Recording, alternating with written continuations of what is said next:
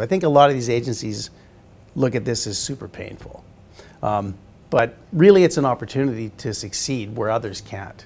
So that's what small businesses need. They need that help, and that is a massive opportunity. E-commerce is not, it's a fundamental change and a strategic change. It's not going to stop.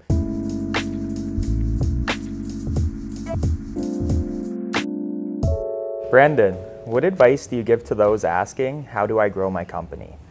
Yeah, so, it's an interesting thing what growth and success is. And so I think in order to do that, to succeed, you have to be doing something you love. You have to have a core purpose, a reason to come to work every day. Ours is to help democratize technology for small businesses, really to help them thrive and succeed. And then combined with that purpose and that drive, you've got to have a set of values that match the folks that you build as a team around you. So our core values are drive, innovation, respect, and agility. And so we've built a team that embodies those things. And in order to grow, I think everyone's got to be aligned. They have to have the same mission, the same vision.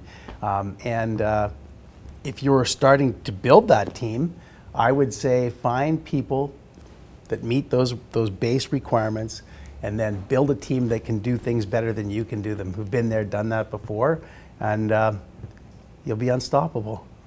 Great. Yeah. So what are the biggest challenges of growth? Oh, there's many biggest challenges, but building a team is important. But that team, changes over time as you actually grow. So you say the challenges of growth. Well, that's, I guess, that if you're growing, you're succeeding, if that's your vision for what you want to do. And as you change, your org has to change and your people have to change. And it's a trade-off. There's kind of two sort of paradigms out there. The team that got you there is probably not going to be the team that gets you to where you want to go. That's one sort of paradigm. And the other paradigm is dance with who brung you. And both of those things are true to some respect.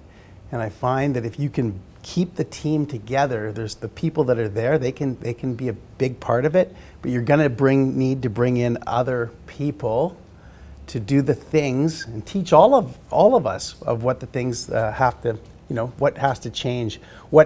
In growth, you can only grow as fast as the experience of your executive team.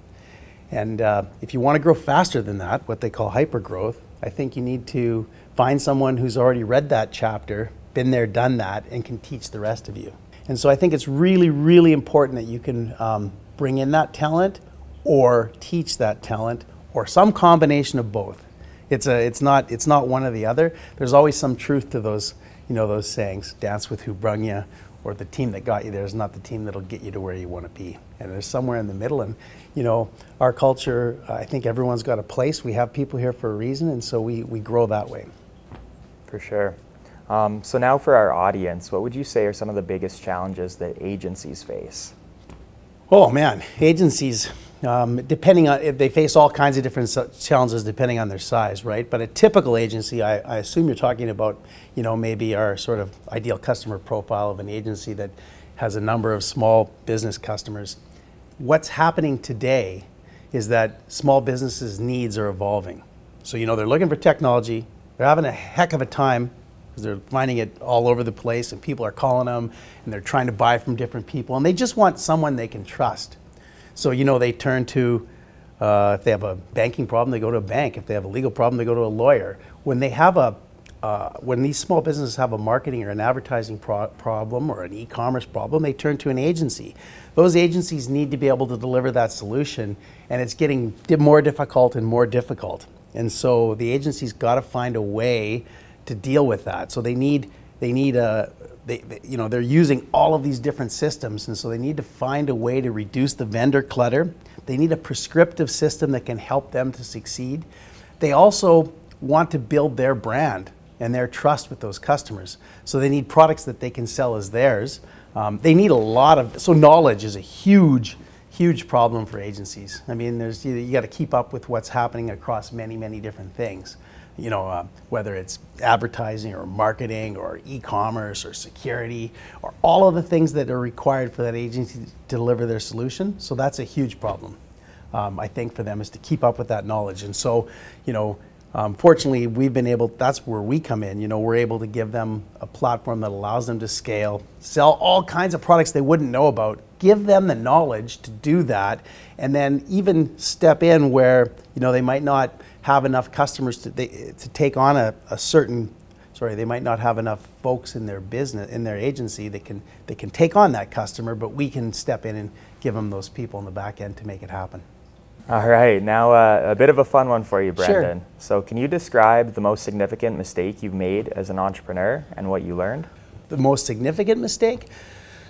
I was probably trying to do things on my own without reaching out to people who've been there, done that before. So learning through experience is really expensive, and I've made that mistake more than I probably should have. And I find that, once you reach out and you open yourself up to other folks, you can get that knowledge, a lot easier. And you have to be able to understand it and heed it and use it. What do you think the rise in e-commerce will mean to Vendasta partners? Yeah, e-commerce is a tough one. It's I was thinking about this a lot lately, obviously with the pandemic. When I got into business, I don't want to tell you the day, back in the day, I had a computer store from 89 to 99, and retail sucks. So there's a thing that I can tell you. But I was watching Jeff Bezos and Amazon and companies like that in 1999, and I'm like, I'm going to miss this whole .com thing. And so, I went into a software company, and that's a whole different story. And so in 2000, I joined a software company. But I did it because of e-commerce.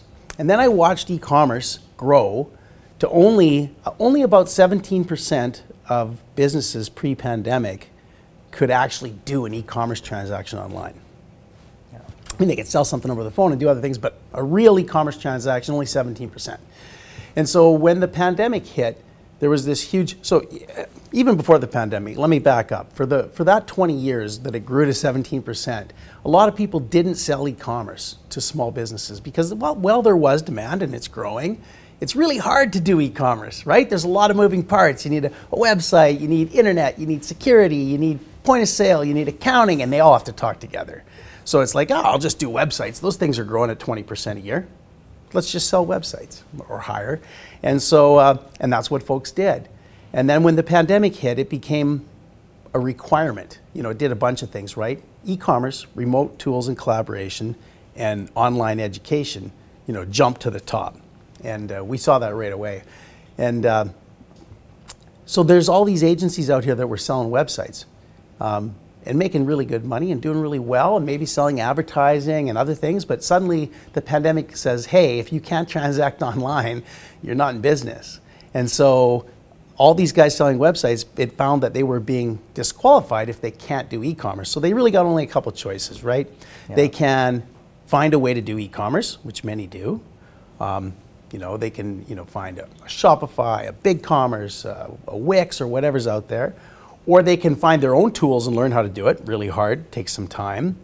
Or they can partner with somebody, to give the whole solution. So I do websites, I'll find a managed service provider that can do the internet and security, and maybe a VAR that can do a value-added reseller that can do the, the accounting and the point of sale systems, and I'll help build it all together and we'll deliver the solution. That works a lot of people are doing that too.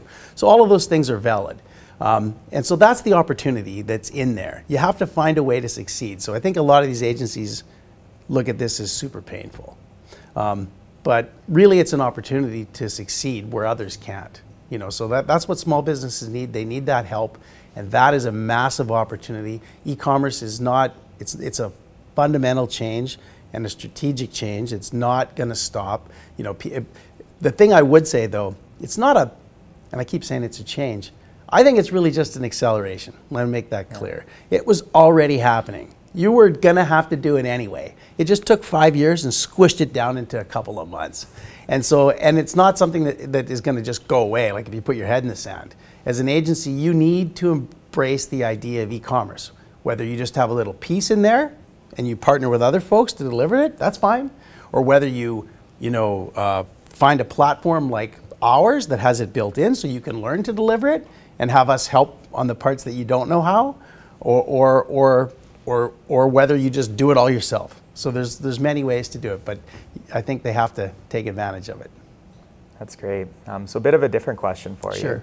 But what traits do you look for in leaders? Yeah, well, I think, the definition of a leader is somebody that people follow without being told they have to through an org structure or anything else. And so when leaders, naturally people tend to follow them. And, we got a company full of leaders, and it's because we look for them. And we want people that have, a bias for action, that are committed to quality, that are curious. We have a whole list of leadership qualities. The ones that think big. The ones that I like are, they can also disagree and commit.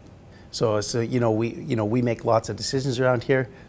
Lots of times it's not the decision maybe even that I want, but given the data or whatever, I make the decision to disagree and commit. And so there's, we have to be aligned and be pulling in the same direction and be a team. And so we won't tolerate people that can't get along with other people. Some of our things, we have a lot of fun here. It's really, really important that you are part of the culture and have the fun and be part of it. So that's what I'm looking for. Leaders, people that, they can make things happen. They're right a lot, deliver results. Those are all things that are really important. Great. So how do you see the mass exodus of remote working disrupting industries and lives? Yeah. Yeah. So I'm not even sure it's a mass exodus. It's something that has to happen with the pandemic right now. We don't have a vaccine, and for safety reasons, people need to work home remotely. It's most important to protect the team. But I think people are inherently social. Again, I want to go back to this. This is not a new thing. This was happening all the time. If we wouldn't have had the pandemic, this remote trend would have happened. You look at all the companies in the Valley. I mean, I go to see these companies in San Francisco or in New York, and I watch these guys with a 2-hour commute each way, and families, and I wonder why.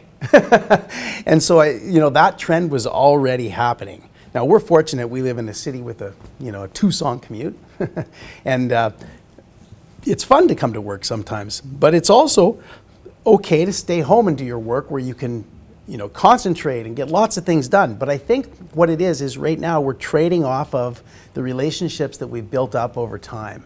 And we can see it when we're hiring new people, that they don't have that, that social experience with other people. And there's a lot of stuff in our company that you learn, from others. And so the trend has to be that we change intentionally to build out that knowledge and build a way to work remotely. So we're doing a lot of work to try and make remote work, like a ton. And there's good and bad to it. We've got people who used to work at Vendasta and moved away who are working remotely and working for us again. And we've also lost people who are now working for some company in the US who can do that because remote is a thing. So it's not really going to change, but most people are social. We're a knowledge and collaboration company. I think you're going to see, this is a prediction, put myself out there a bit, companies like Google and Facebook, they're going to have, instead of big central offices, they're going to have hubs. But I think they're still going to require their folks to work within a certain distance of the office and to come in for certain amounts of time, because there is work that simply can't be done remotely. Now there's certain kinds of jobs, yes, maybe some writing jobs that might not be, you might not have to be in the office, or maybe there's some sales jobs that are better on the road, but for the most part, people are social. And I think that once the dust clears, I think you're going to see the roaring 20s come. Just like after 17, 18, people went a little wild. I think we're going to see that. And I think the social, I think companies that embrace the dichotomy, so they have people remote, but they still have them come together to do some of the hard things, I think they'll be the winners. Yeah. Awesome. Do you see this shift in remote work as a time of pain or opportunity for agencies? It depends how you look at it. So, I say, I have a saying, I say, being challenged in life is inevitable. being defeated is optional. And agencies have this choice. They can look at it like a pain and say, oh, it's awful, or they can realize that they have a solution that every small business needs. They need e-commerce, they need remote tools and collaboration, and probably they need to do some online learning. That's why we've pivoted to have all of those things in our platform. But the agency can then decide, do I want to embrace this by either partnering with other people, by picking up some of those skills myself, or and doing it all myself, or and building my own brand, or do I not want to? And so I think it has to be an opportunity. So for those people that understand it and want to embrace it, it's going to be an opportunity. It'll be fun. And for those people that are going to say, I don't want to do it, and resist it at every change, it's going to be really hard. And there's going to be some of both, and that'll be a massive challenge for some, and it'll be a massive opportunity for others. Awesome. Well, Thank you so much for your time, Brendan. Yeah, you're welcome.